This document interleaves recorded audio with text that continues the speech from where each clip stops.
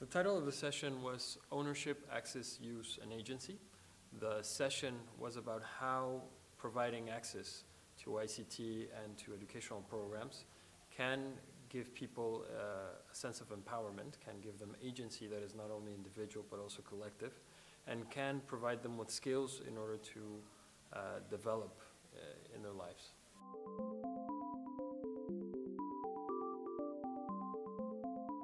One of the most interesting examples was from Yole, Africa, where they create video as a way of engaging youth and teenagers in their communities.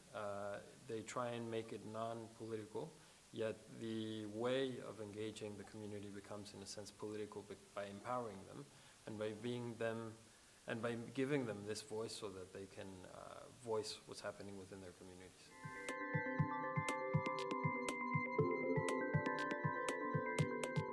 In particular, involving youth within policy making, not only on the side of the creation of the policy, but also in using the policy and knowing the limitations of those policies and the freedoms that come with that. And at the same time, having closer involvement within the communities of how we're implementing from a bottom-up approach.